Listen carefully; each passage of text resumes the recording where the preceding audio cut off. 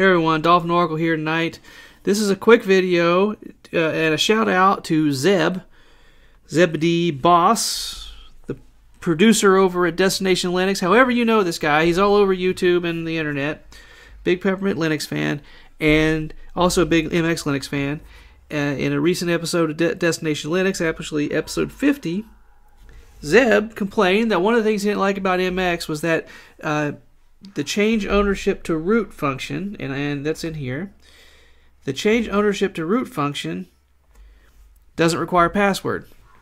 In fact, it does require a password, but MX is configured so that when you enter the root password the first time, you don't have to enter it again for a while. So it's possible to accidentally click this thing and change a file.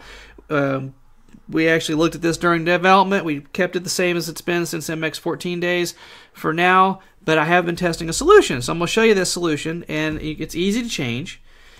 So what we're going to do, we've got thunar open here, and we're going to go up to Edit and Configure Custom Actions, and you're going to scroll down to whatever you want to change. Now I have actually, on my system, I have changed ownership to root, ownership to user, and edit as root the same way. So it's always going to ask for my password. But let's show you ownership to root, because that's the biggie that was bothering people. And we click on the edit key, and this is the command we want to add right here. Let me, so this is the default command, gksu chown change ownership /r root whatever files you have selected. That's the default command. What we're going to add is this, gnome-keyring-daemon /r/d in a semicolon. So a lot of people don't realize this, but XFCE in its command lines can actually run multiple commands on the same line if they're separated by a semicolon. So what this will do is this will actually flush the gnome-keyring-daemon. So when you go to run this command, it will flush the daemon, restart it, and that root password is not saved anymore to be used ever. So no matter what root function you use after this command's run, you have to enter the root password again. So I'll show you this in action. I'm going to show you with the edit as root function because I've got it set up the same way. Go into my work in progress folder, and I'm going to hit edit as root, and you see it asks for the password. Okay, fine. So you can see it opens in Genie because I got mine all kinds of edited.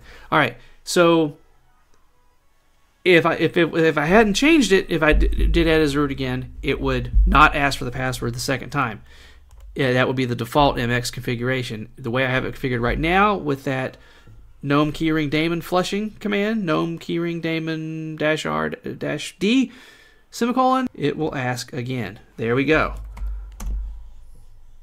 And that is how easy it is to reconfigure your system so that it always asks for the root password on what some may consider maybe not dangerous, but easy to mess up use of those two right-click commands. Again, MX17, what's new video coming soon? Stay tuned. For tips, tricks, how-tos, head over to mxlinux.org or throw a post at forums.mxlinux.org. This is Dolphin Oracle signing off. Have a great night.